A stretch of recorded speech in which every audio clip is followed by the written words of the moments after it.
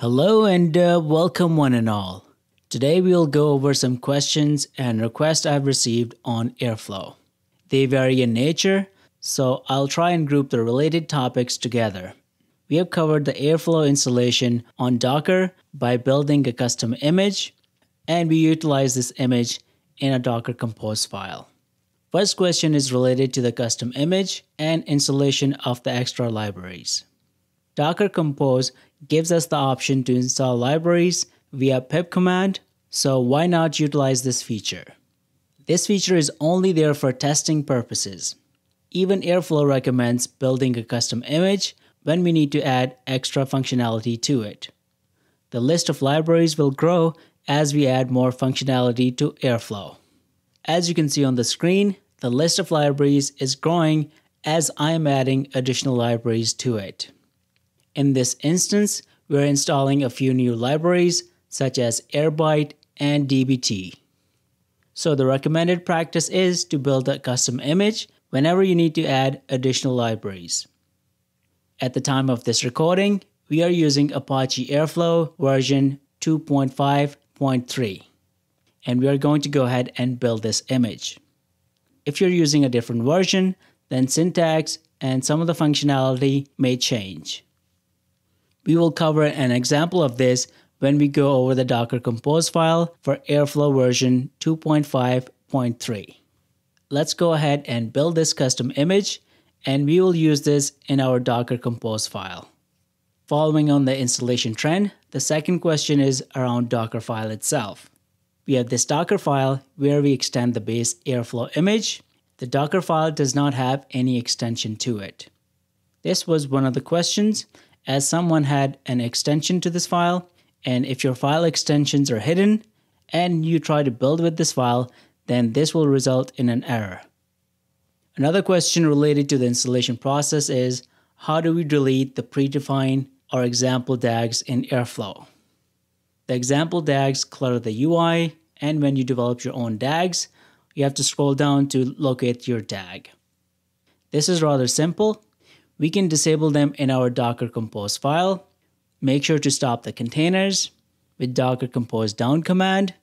Make our changes to the Docker Compose file and start the containers again.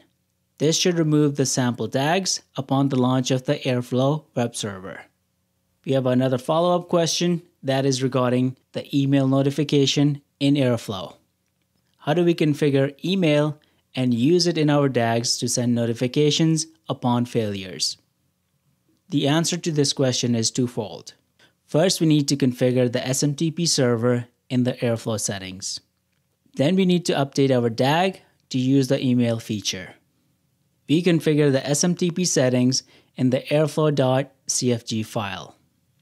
I have this file saved under the config folder in the installation directory. And we'll mount this file to the Docker container via Docker Compose file.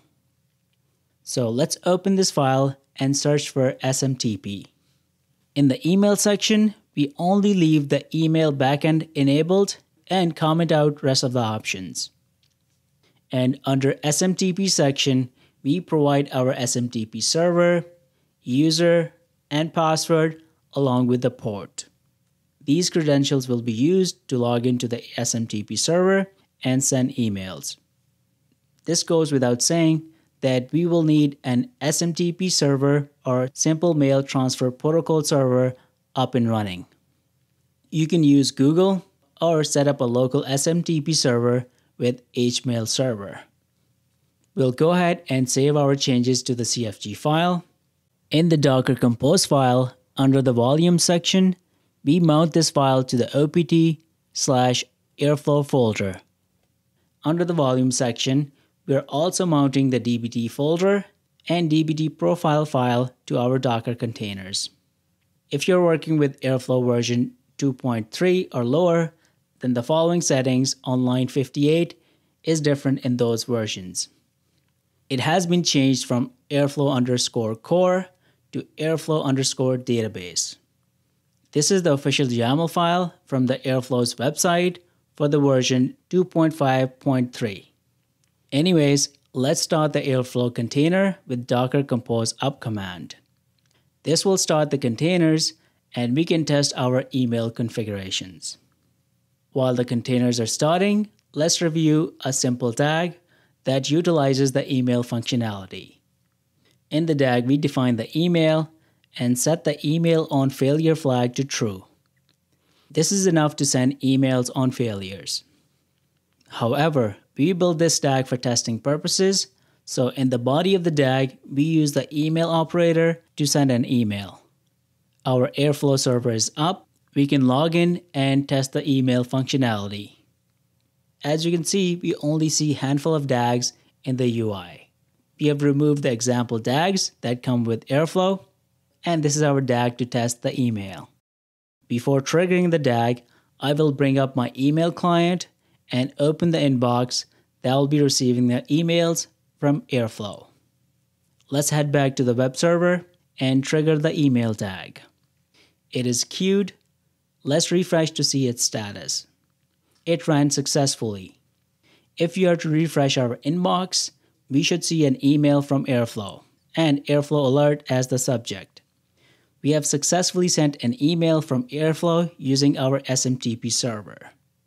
In our tags, if we set the email on failure to true and provide an email address, then on failures, an email will be sent to the inbox. So this is how we configure email alerts in Airflow. Let's cover one more topic, and this is a big one. This is about Airflow's usage. Should Airflow only be used as an orchestrator, or we carry out task execution in Airflow? This is a common discussion in the Airflow community, whether to use Airflow as only a task orchestration system, or both as an orchestration system as well as task execution system, since many tags are written with Bash or Python operator, which execute the work within the same Python runtime as the Airflow. Opponents or the purists argue that Airflow should only be used as a task triggering system and suggest no actual work should be done inside Airflow itself.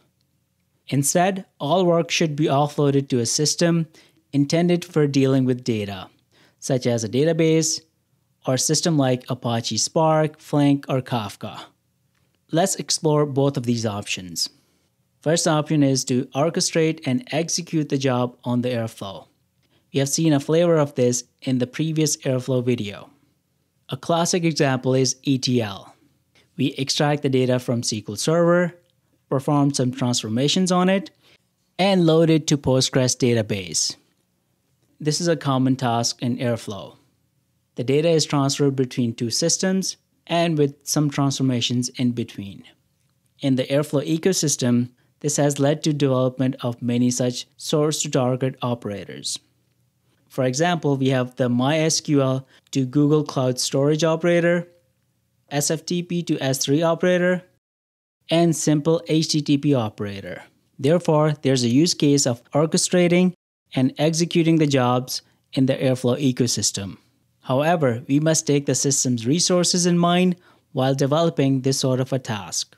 Since these operators keep the intermediate results in memory, in the ETL case, the data frame returned from the database is kept in memory.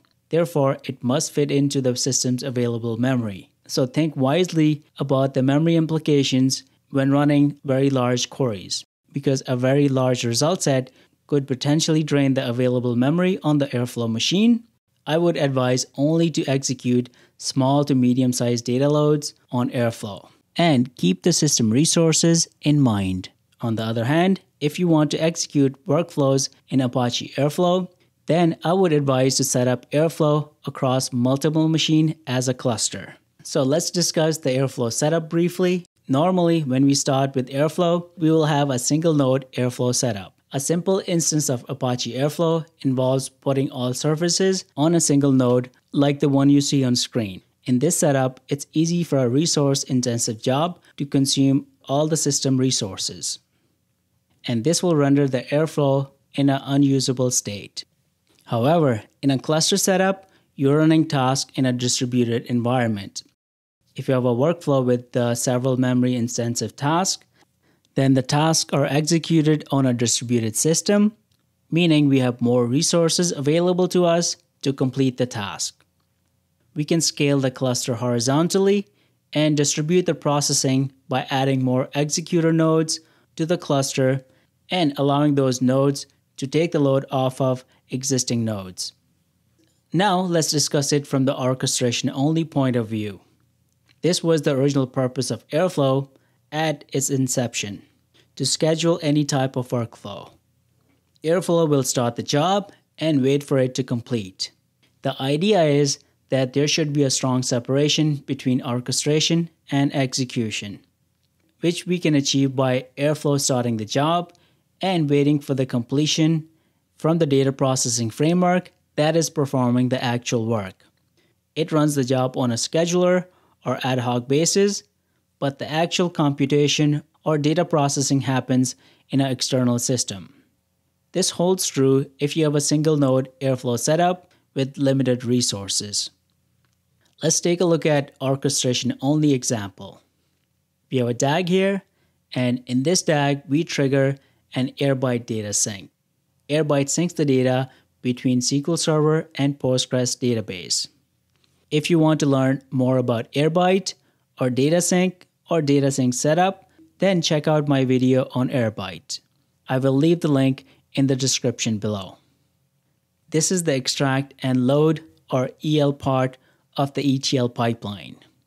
We schedule this workflow with Airflow and it is triggered on schedule. Airflow triggers this job, however, the actual data movement happens in the Airbyte environment. Airflow merely triggers it. Once the data sync is complete, we trigger a SQL job that joins multiple tables and creates a final table with selected columns. Airflow triggers the SQL job, however, the database is performing the actual work. So this is an orchestration only example. We can place the SQL job part with another framework we have recently covered in the shape of dbt. We extract and load the data with Airbyte and then trigger dbt once the dataset is complete to transform the data in the Postgres database. More to come on this. So ultimately, it depends on your setup, how you should use Airflow. If you're working with constraint of a single node, then it should definitely be used as an orchestrator only. This is the original intention of the system, and it is very proficient in it. However, if you want to perform computations within the Airflow runtime environment using Python, then scale your setup horizontally before you throw resource-intensive jobs at it. This is all I wanted to cover in this session. I hope you find it useful. If you have a comment or a question, post it below. This is all on Airflow for now.